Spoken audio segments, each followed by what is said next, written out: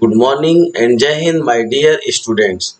Children, as you are knowing that we are just discussing the ecology, that is the environmental science, or you can say environmental education.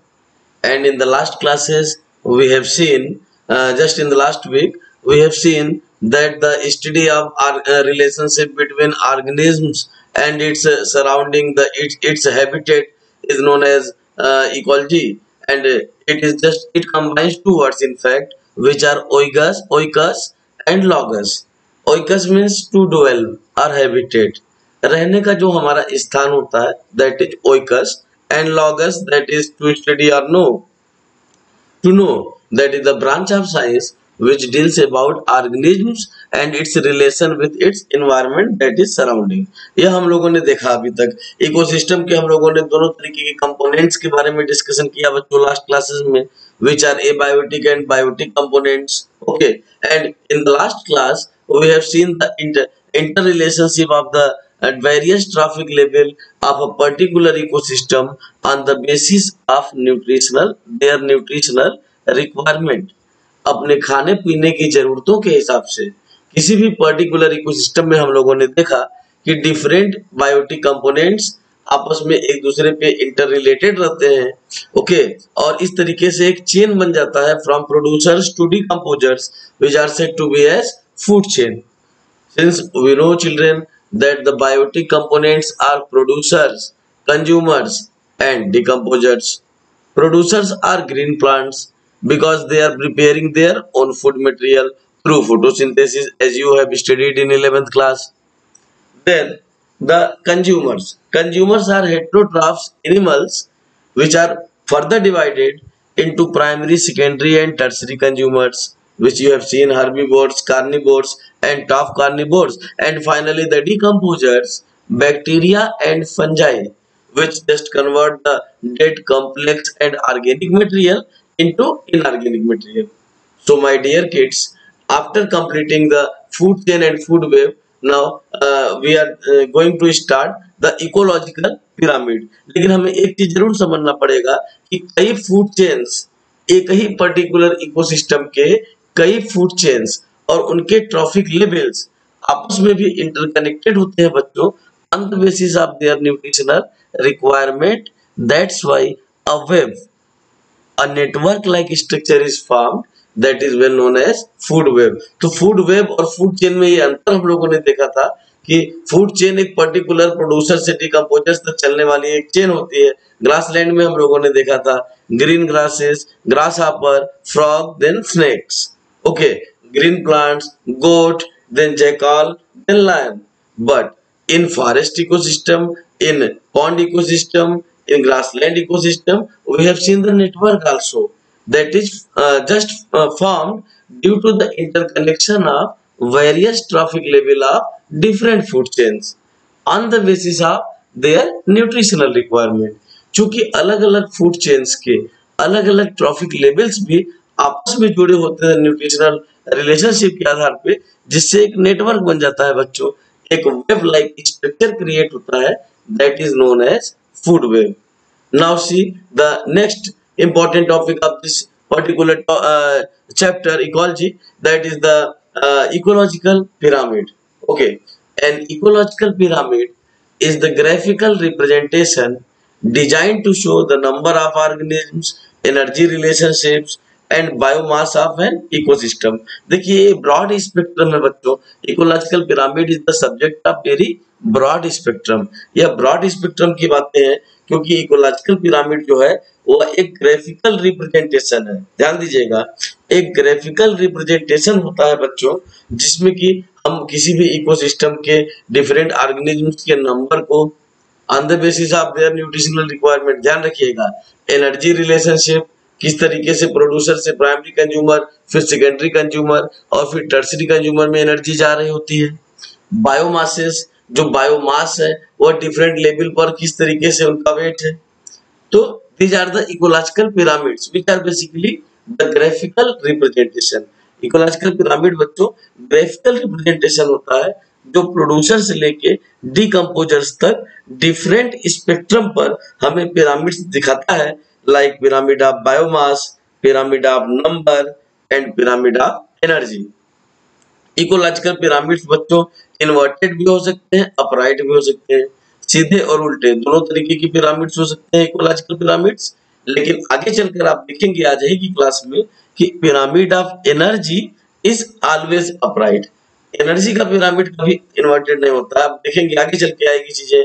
Here you are seeing that succeeding labels in the pyramids represent the dependence of the organisms at a given level on the organisms at lower level। क्या समझा आपने? जो succeeding level होगा किसी भी pyramid में वह represent करेगा the dependence of the organism at the given level on the organism at lower level. यानी उसके नीचे वाला यानी सेकेंडरी कंज्यूमर जो है वह प्राइमरी कंज्यूमर के ऊपर डिपेंड करेगा। यह पिरामिड्स के थ्रू हम रिप्रेजेंट कर सकेंगे। जो भी सक्सीडिंग लेवल आएगा, अगर टर्सरी कंज्यूमर आ रहा है तो उसके लोअर लेवल पर सेकेंडरी कंज्यूमर है। इसका मतलब कि टर्सरी कंज्यूमर की जो डिपेंडेंसी होगी फॉर देयर न्यूट्रिशनल रिक्वायरमेंट वह सेकेंडरी कंज्यूमर पे होगी। That's why you are saying here that the succeeding levels in the pyramid represent the dependence of the organisms at a given level on the organisms at lower level. नीचे वाले level वाले trophic level पर depend करेगा। So here you are seeing that ecological pyramid are basically the graphical representation to show the interrelationship between different biotic components of a particular ecosystem। किसी भी ecosystem के different biotic components जो है producers, primary consumers, secondary consumers, tertiary consumers and then decomposers, इनके बीच में जो inter relationship होता है बच्चों that is represented through the graphical representation very well known as ecological pyramids। And here you are seeing, my dear kids, that three types of ecological pyramids can usually be distinguished, namely pyramid of numbers, pyramid of biomass, and pyramid of productivity, that is pyramid of energy। तो पहले हम लोग बात करते हैं ecological pyramids की। ये देखिए ecological pyramids food chain can also be represented by an ecological pyramid.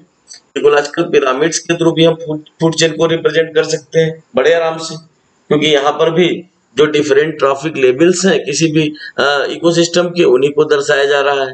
तो यहाँ लिखा हुआ है, देख रहे हैं आप, food chain can also be represented by an ecological pyramid bye arranging the organisms at various trophic levels diagrammatically.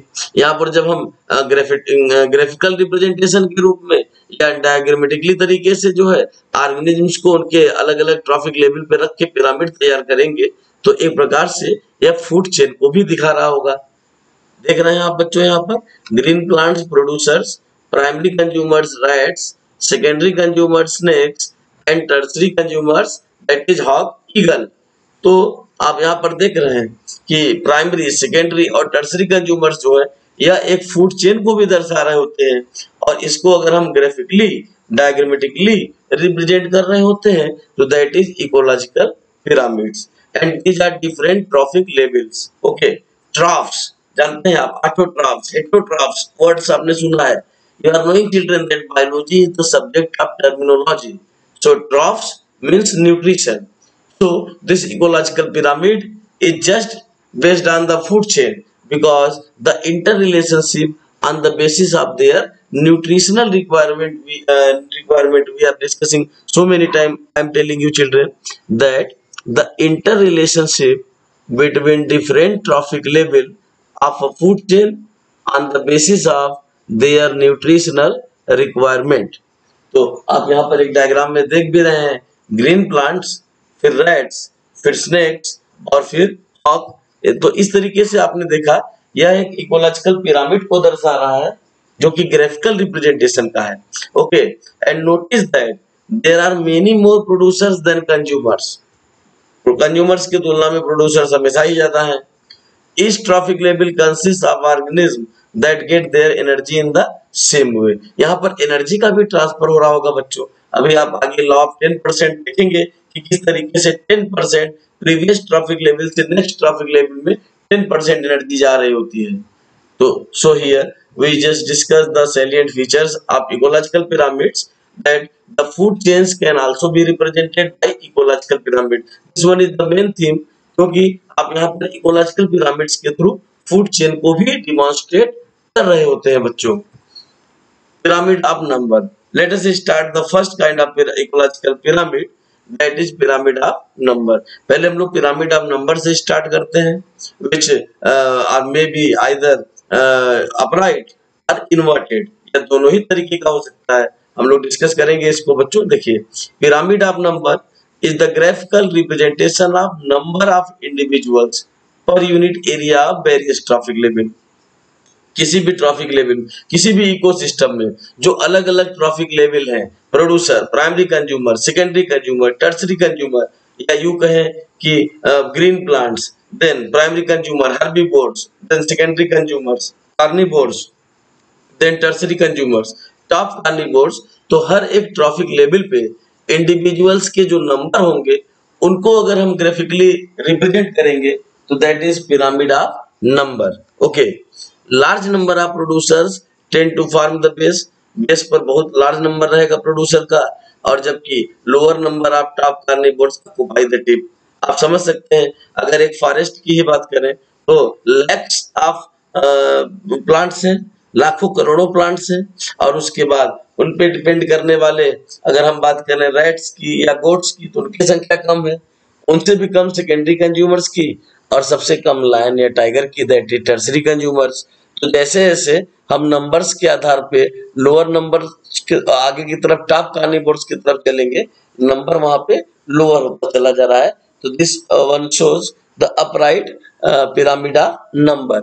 Okay, so see here both the kind of pyramid of number I am just demonstrating you children that pyramid of numbers shows number of organisms at each trophic level per unit area of ecosystem. Notes बनाते समय आप यही definition लिखेंगे, pyramid of number are the ecological pyramid which shows the number of organisms at each trophic level per unit area of ecosystem। किसी भी ecosystem के, चाहे वो ग्रासलैंड इकोसिस्टम हो या फॉरेस्ट इकोसिस्टम, पॉन्ड इकोसिस्टम हो या डेजर्ट इकोसिस्टम, वहां पर यूनिट एरिया में जो है जितने भी ऑर्गेनिज्म्स के नंबर आएंगे at different trophic level, that is said to be, that is demonstrated through pyramid of number. यहाँ एक एग्जांपल देखिएगा बच्चों, यहाँ पे ये 10,000 fresh water shrimps, 1000 bleak, 100 purse, 10 northern, ये एक तरीके से लेक का है, विक्टोरिया लेक का एक दिखाई दे रहा है। विक्टोरिया लेक का एक पिरामिड ऑफ नंबर बना हुआ है। Pyramid shapes is the most common, but sometimes the shape में बी इन्वर्टेड और स्पिंडल शेप, कभी कभी ये इन्वर्टेड भी हो जाता है। या देखिए एक ही प्रोड्यूसर, अगर एक पेड़ की बात करें, एक ट्री की, तो एक पेड़ है और इसके ऊपर देखिए हर्बीवोर्स कई 8-10 बर्ड्स डिपेंड कर रहे हैं, और जबकि उनको खाने वाला जो हॉक है या ईगल है वो एक है अगेन। तो इस तरीके से यह स्पिंडल शेप में बन जाता है। यह भी पिरामिड ऑफ नंबर है, लेकिन यह स्पिंडल शेप है। यहाँ पर मैंने अपराइट पिरामिड ऑफ नंबर दिखाया। ज्यादातर पिरामिड ऑफ नंबर अपराइट ही होते हैं, लेकिन मैंने बताया आपको कि पिरामिड ऑफ नंबर में बी ऑफ इन्वर्टेड आल्सो, या इन्वर्टेड टाइप का भी हो सकता है। एक एग्जांपल यहाँ पर देख रहे हैं इन्वर्टेड टाइप का आप, जिसमें कि एक पेड़ है, इसके ऊपर डिपेंड करने वाले बर्ड्स एक से ज्यादा, और फिर उनके ऊपर डिपेंड करने वाले पैरासाइट्स उससे ज्यादा, और फिर ये हाइपर पैरासाइट्स। तो इस तरीके से या नीचे से ऊपर बढ़ते हुए क्रम में देख रहे हैं आप numbers on the basis of different traffic levels. अलग अलग ट्रैफिक लेवल पे बच्चों यहाँ पर नंबर्स हम देख रहे हैं डिफरेंट इंडिविजुअल्स के, तो यह बढ़ते हुए क्रम में दिखाई दे रहा है। That is basically inverted pyramid. तो pyramid of number are either upright और इन्वर्टेड। इससे हमें पता चलता है कि पिरामिड ऑफ नंबर जो है यह अपराइट भी हो सकता है और इन्वर्टेड भी हो सकता है, दोनों तरीके का, अपराइट भी और इन्वर्टेड भी। तो ये पहला पिरामिड था, इकोलॉजिकल पिरामिड पहला, that is pyramid of number. Second one is pyramid of biomass. ध्यान दीजिएगा, अब हम बायोमास की बात कर रहे हैं। Biomass, pyramid of biomass is the graphical representation of biomass present per unit area of different trophic levels।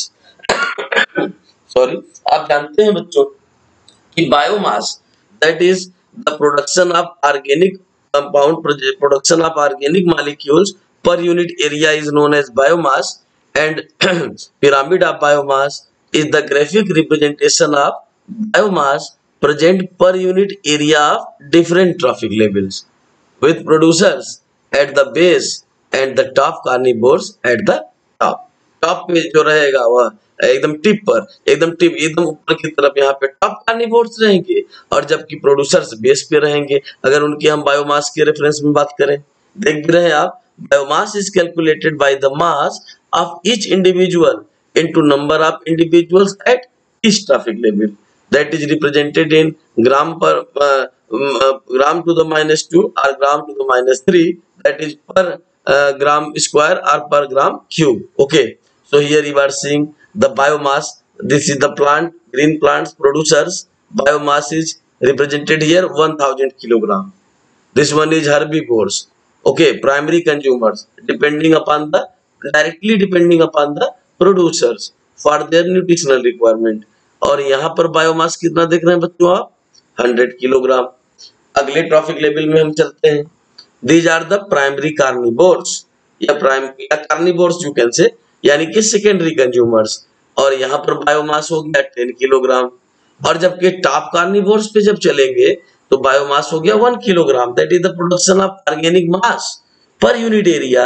So we are seeing here the pyramid of biomass in upright manner. Now see here the pyramid of biomass. The biomass is defined as the total weight of dry matter. मैंने बताया आपको पीछे भी कि किसी भी ecosystem के अंदर जो टोटल वेट होता है ड्राई मैटर का या ऑर्गेनिक मैटर का जो प्रोड्यूस्ड होता है per unit area, that is biomass. और इसको ग्राफिकली रिप्रेजेंट कर सकते हैं हम, यहाँ देख रहे हैं आप pyramid of biomass. Okay. Pyramid of numbers shows the relative number of individual organisms at each trophic level, whereas pyramid of biomass defined as the total weight of dry weight present in the ecosystem at any time. और जब उस पर based हम pyramid बनाएंगे तो इस तरीके से बनाएंगे। आप देख रहे हैं यहाँ पर प्रोड्यूसर्स, फिर हर्बीवोर्स, फिर प्राइमरी कार्निवोर्स और फिर सेकेंडरी कार्निवोर्स की बायोमास को लेकर चलेंगे। जबकि फिर से वही एक ट्री की बात अगर करें और उस पर डिपेंड बर्ड्स की और फिर इंसेक्ट्स की बात करें तो हमें इन्वर्टेड पिरामिड बायोमास का मिल जाएगा बच्चों। तो इस तरीके से आपको एक खास बात पता चल रही है कि अगर हम पिरामिड ऑफ बायोमास की बात करते हैं या पिरामिड ऑफ नंबर की बात करते हैं तो हमें दोनों तरह के पिरामिड दिखाई देते हैं बच्चों, that is inverted as well as upright, inverted भी और अपराइट भी। लेकिन अगर हम पिरामिड ऑफ एनर्जी की बात करें तो pyramid of energy is always upright. तो एनर्जी का जो पिरामिड रहता है बच्चों वो हमेशा ही अपराइट रहता है। ध्यान से देखिएगा इसको, pyramid of energy. Okay, what is the definition? It is the most important pyramid, ecological pyramid. जो बाकी दोनों पिरामिड्स हैं बायोमास और नंबर, उनकी तुलना में pyramid of energy is much more important children for your exam. So listen very carefully. First of all the definition, N energy pyramid is a graphical model of energy flow in a community. The different level represent different groups of organisms that might composed a food chain. किसी food chain के अंदर हमने देखा producers, primary consumers, secondary consumers, tertiary consumers and then decomposers. So the energy transfer will also be going accordingly. जो energy का transfer होगा बच्चों वह भी food chain के according होगा और हर एक सक्सेसिव ट्रैफिक लेवल पर एनर्जी का भी ट्रांसफर होगा। So my dear kids, the pyramid of energy is always upright. As I have already told you कि पिरामिड ऑफ एनर्जी जो है हमेशा सीधा ही होगा, as it follows the second law of thermodynamics which states that as energy is transferred और transformed more and more of it wasted. Energy can neither be created nor destroyed. It can just be transferred or transformed from one form to another form. And here you are seeing in the pyramid of energy that it is always upright. Okay, so the energy transfer occurring from producers to herbivores, then carnivores, then top carnivores in a sequential manner children. यह जो energy का transfer होगा बच्चों, इसको आप अच्छे से समझिएगा। जो यह एनर्जी का ट्रांसफर होगा प्रोड्यूसर से लेकर फर्दर आगे डिकम्पोजर्स तक, पूरे फूड चेन को जानते हैं आप, तो वहां पर जो एनर्जी का ट्रांसफर होगा that will be going on in a sequential way and the pyramid of energy. Now see here producers, पहले आप इसको देख लीजिए। प्रोड्यूसर्स 10,000 किलो कैलोरी एनर्जी, और अब अगले स्टेप में प्राइमरी कंज्यूमर्स के पास केवल इसका 10% जाएगा, यानी 1000 kilo calorie. Then secondary consumers में फिर इसका 10%, that is 100 kilo calorie. And finally in tertiary consumers again इसका 10%, दैट इज 10 किलो कैलोरी। तो this one is the law of 10% children. इसी नियम को बच्चों 10% का नियम या लॉ ऑफ 10% कहते हैं। Later on I will discuss in detail. That is the transfer of energy from producers to primary, then secondary, then tertiary consumer is just confined with the 10% from the previous level, previous trophic level. Okay, so pyramid of energy is the graphical representation of flow of energy through each trophic level of food chain over a fixed time period. ये एक food chain के different trophic levels हैं जिनमें energy के transfer को आप graphically represent कर रहे हैं। It is also known age pyramid of productivity. शुरुआत में ही मैंने बताया था बच्चों आपको कि pyramid of biomass, pyramid of number and pyramid of productivity, that is said to be age pyramid of energy.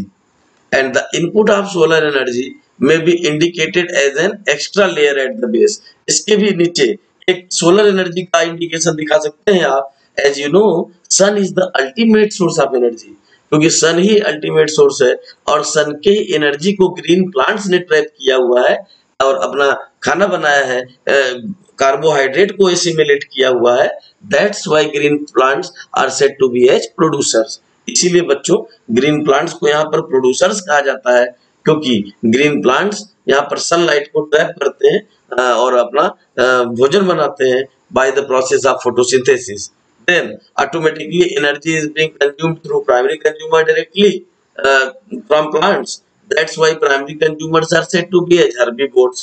Secondary consumers directly depend upon primary consumers for their nutritional requirement. That's why they are said to be as first primary carnivores or carnivores. And the tertiary consumers are the top carnivores because they depend upon the secondary consumers for their nutritional requirement. यहाँ पर एक और खास बात आप लोगों ने देखा बच्चों कि पिरामिड ऑफ एनर्जी जो कि हमेशा अपराइट होती है, इसको पिरामिड ऑफ प्रोडक्टिविटी भी कहते हैं। और प्रोड्यूसर के भी बेस पर एक सन या सोलर एनर्जी इंडिकेशन होता है जो कि दर्शा रहा होता है कि सन is the ultimate source of energy. Okay, so the pyramid of energy can be better understood through the law of 10%। ये देखिए law of 10%। The 10% law for the transfer of energy from one trophic level to the next was introduced by Raymond Lindemann. Raymond Lindemann was the scientist who proposed the law of 10% in 1942. 1942 में, okay 1942 में इन्होंने Raymond लिंडेमैन ने जो है law of 10% दिया बच्चों और बताया in each and every ecosystem, in each and every trophic level, in each and every food chain, the energy transfer occurs from producers to decomposers or tertiary consumers only 10% from the previous trophic level. यानी किसी भी ecosystem में producer से लेके tertiary consumers तक जो energy का transfer होता है वो प्रीवियस ट्रॉफिक लेवल से केवल 10% का होता है। That is well known as law of 10%. It means only 10% energy goes from the previous trophic level to the next trophic level in an ecosystem, either it is pond or grassland. That's why this law is said to be as law of 10%, which was proposed by Raymond Lindemann. तो Raymond लिंडेमैन ने जो 10% का law दिया बच्चों, इससे आप यह भी समझ सकते हैं कि जो वेजिटेरियन पर्सन्स होते हैं वो नॉन वेजिटेरियन पर्सन्स की तुलना में ज्यादा एनर्जी गेन कर रहे होते हैं। भले हमें मिसकंसेप्शंस होते हैं कि नॉन वेजिटेरियन से हमें ज्यादा एनर्जी मिलेगी, लेकिन आप इस लॉ ऑफ 10% से देख रहे हैं अगर हम नॉन वेज कंज्यूम कर रहे हैं तो वहां पर नॉन वेज के थ्रू हमें अगला 10% एनर्जी मिल रहा होगा, जबकि ग्रीन प्लांट से उनके अंदर 10% आया है। और जब हम वेजिटेबल कंज्यूम कर रहे होते हैं तो डायरेक्टली ग्रीन प्लांट से वेजिटेबल का 10% यानी काफी ज्यादा अमाउंट में हमें एनर्जी और पॉजिटिविटी मिलती है बच्चों। तो यह शो होता है लॉ ऑफ 10% से, which was proposed by Raymond Lindemann. So 10% law of energy transfer was proposed by Raymond Lindemann in 1942. During the transfer from organic food from one trophic level to the next, only about 10% of the energy from the organic matter is stored as flash. The remaining is lost during the transfer, broken down in respiration, or lost in incomplete digestion by higher trophic levels. और जबकि जो बाकी energy होती है बच्चों, वह respiration के form में, इनकम्प्लीट डाइजेशन के फॉर्म में हाई ट्रॉफिक लेवल्स के थ्रू कंज्यूम हो जा रही होती है. तो this one is the law of 10%. So my dear kids, in today's class, we have seen the law of 10% proposed by Raymond Lindemann and also seen various kind of ecological pyramids. We have seen that the graphical representation of various trophic level of an ecosystem is known as ecological pyramid. It may be based on the number, may be based on the biomass, or may be based on the energy. So ecological pyramid are the graphical representation of the interrelationship of different trophic level of a particular ecosystem. It is either pyramid of number or pyramid of biomass, and the third one is pyramid of energy or pyramid of productivity. बच्चों यहाँ note करने वाली बात यह होगी कि pyramid of biomass and pyramid of number are either inverted or upright. Both the cases we have seen, but the pyramid of energy is always upright due to the law of 10%, which says that only 10% energy comes in the next trophic level from the previous trophic level in an ecosystem. That's why this law is said to be as 10%, and it indicates always the upright ecological pyramid. So my dear kids, in the next class, we shall just start the next topic related to ecology. Thank you very much.